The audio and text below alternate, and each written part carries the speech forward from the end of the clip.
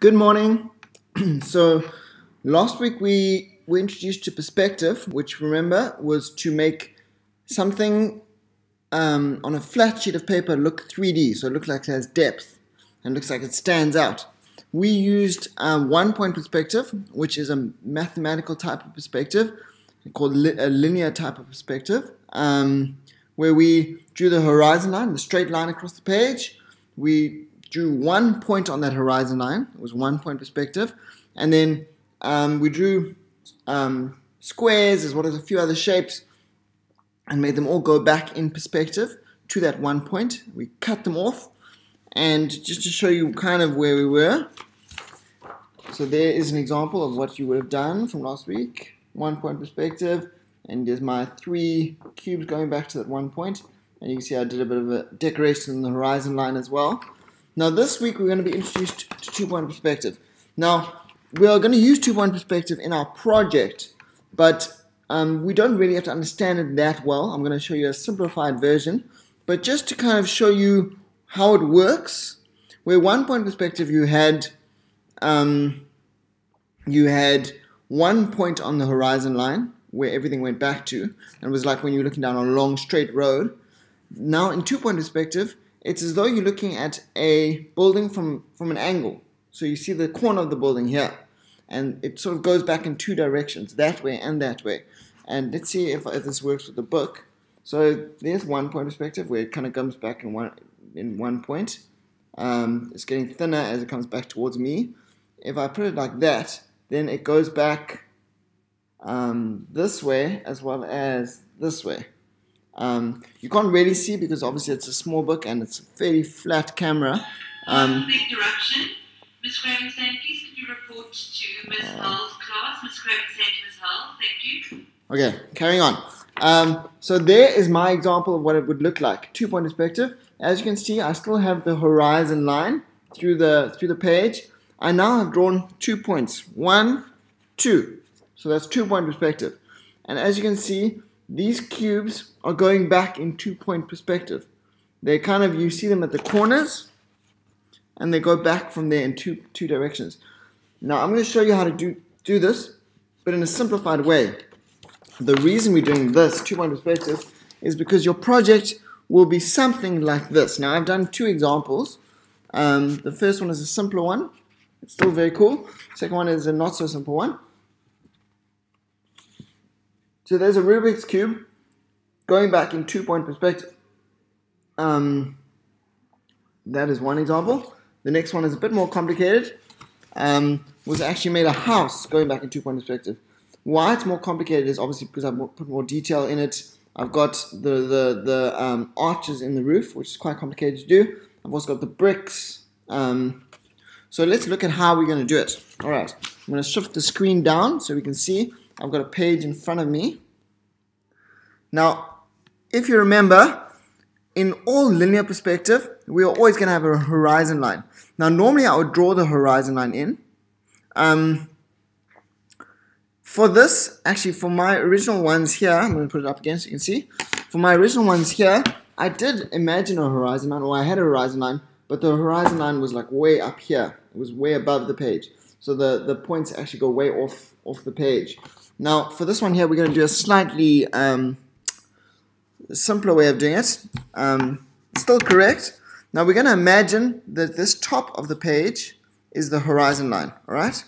Now, I'm going to draw one vanishing point in this corner. You don't even have to draw it. Just know it, that the one corner of the page is the one vanishing point, and the other corner of the page is the other vanishing point.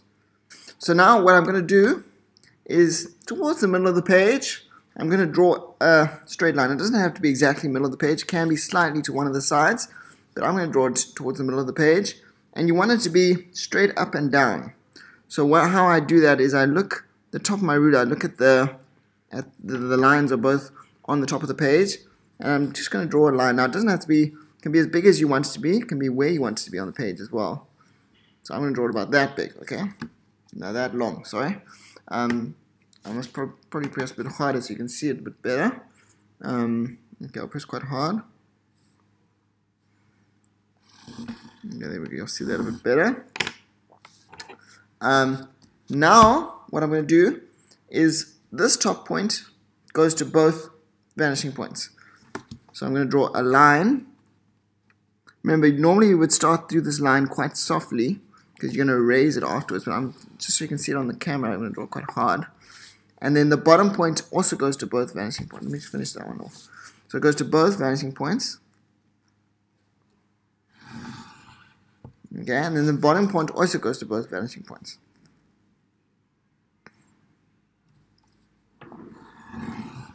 Alright, remember we're just using the corner of the page as vanishing points, just to make it a bit simpler for us. So we don't have to really work around the horizon line and that sort of thing. Now, this building goes, this whatever it is, if it's a cube or whatever it is, goes in one direction here and in one direction here. We have to choose in both directions how far along it can go. I think my one's going to be a bit more rectangular than this one, so it's going to go a bit smaller this way than it goes this way. So I'm going to cut it off about here on this one, and this way maybe about here, so quite long. So at that point, can you see that this line here is straight down? This line here must also be straight down. So I can do that same measuring trick. I line it up at the top, and then I draw straight down. So now it's cut off on the one side. Now I do the same over here.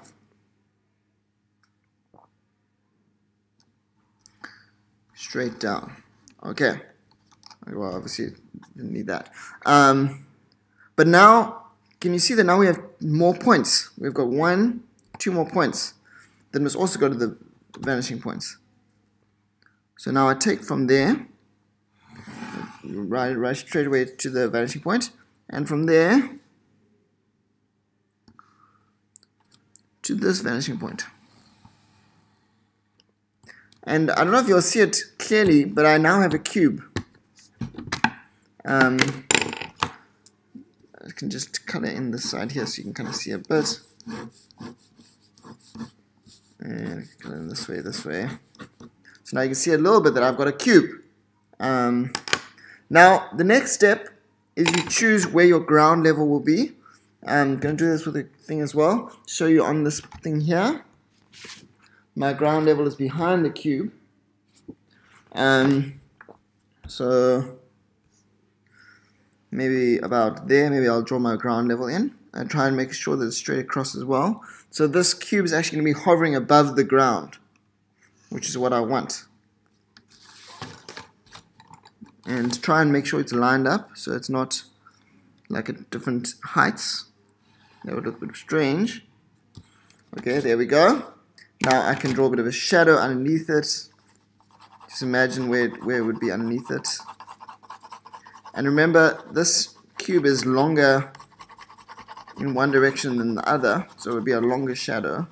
And the shadow would also kind of go back in perspective, so let's get a bit, and it can also get a bit darker near the front. I've just gone very quickly. If I wanted to, I can now add extra detail and stuff on top, though that is a bit trickier. You can add some bricks onto this. You can add a door, for example, if I wanted a door, say about that height. I then do the same thing. Draw, I'm going to draw a bit softer now so you can see. There's a door now, and straight up. There we go. Straight down. There we go. So now I've got a bit of doorway. I can draw a person in the doorway. I can do whatever I want. So using these tools of perspective, I can even show you. I can add a roof now. That's a bit trickier. Yeah, that would actually be quite a bit trickier than that. Okay, I'll show you what I know. Okay, so you take that, divide. I'm crossing the two diagonals. You don't have to do this. You can stop watching the video now if you're not interested. Where these two diagonals meet, I draw a line straight up in the middle. So that would be halfway through the roof, okay? Halfway through that top part. Now, I'm going to actually make it a bit higher. Then I can draw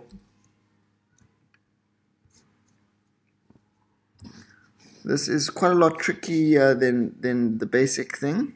So you choose how complicated you want your thing must be, and then from there to the horizon line as well. And then I guess I can just do it like that. Same angle, slide it across. And there we go. So now I've got a roof. Alright, good. Not going to carry on with it. I've talked enough for now. Just kind of showing you some different tricks in that you can use. There's a lot of different things you can use for perspective.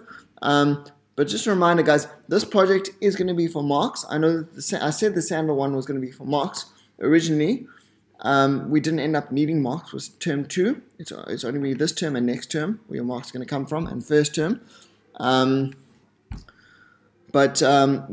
also were a bit disrupted during the Sandal project because I had to go away and because of lockdown and things like that. So this project is going to be for marks. So make it as nice as you can. Be creative. You will get marks for creativity as well as what it looks like, as well as your use of perspective.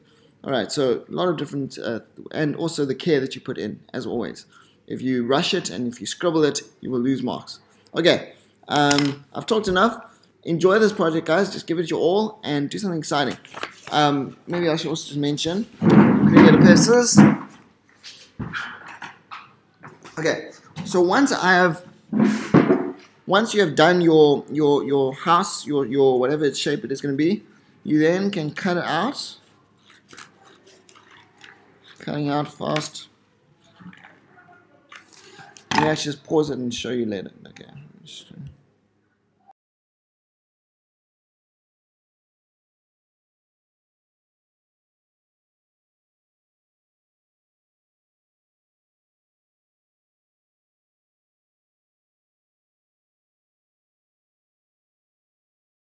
Okay, now I've cut it out. This here is going to get stuck onto a black piece of paper or a colored piece of paper, or you can stick it onto newspaper. It would look quite cool as well. So choose where you want to do it. Obviously, I haven't colored this one in, but you saw my other finished ones. They were beautifully colored in, so it kind of put a lot of care into this. Okay, all right. Enjoy the project, guys.